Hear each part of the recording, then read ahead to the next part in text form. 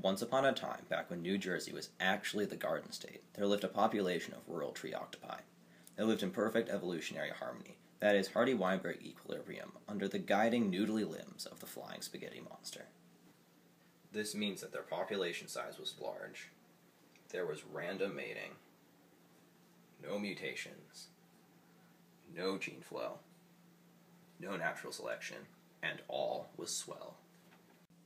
They lived like this for many years, until one day there was a disturbance in the force. Suddenly, the city of Trenton rose from the ground, and it was as if the sound of millions of voices suddenly cried out in terror and were silenced. The rural tree octopi found it difficult to adapt to their new environment.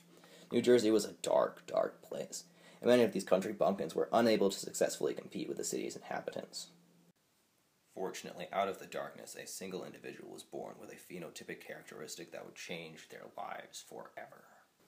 He grew a luxurious handlebar mustache. This adaptation allowed this individual to become more cosmopolitan, and as a result, he had a much higher relative fitness than the other tree octopi.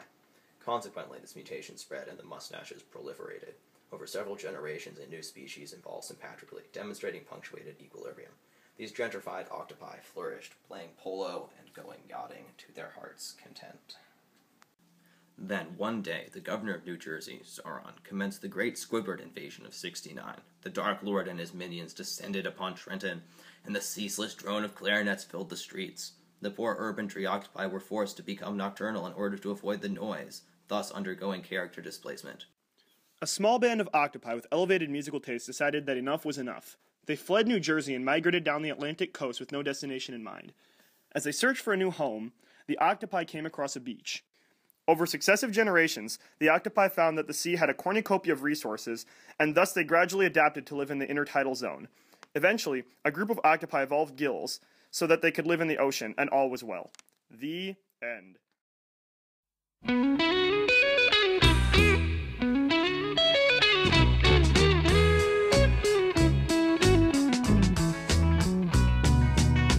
I'd like to be under the sea. The octopi found that the sea had corn. The sea had corn. Sea corn. He had a cornucopia of resources, and thus they gradually adapted. A group of octopi. It I still like says this. a groups. They searched for a new home. The cat is... Stop it! The octopi came across a beach. Over successive generations, the octopi... Jesus Christ. I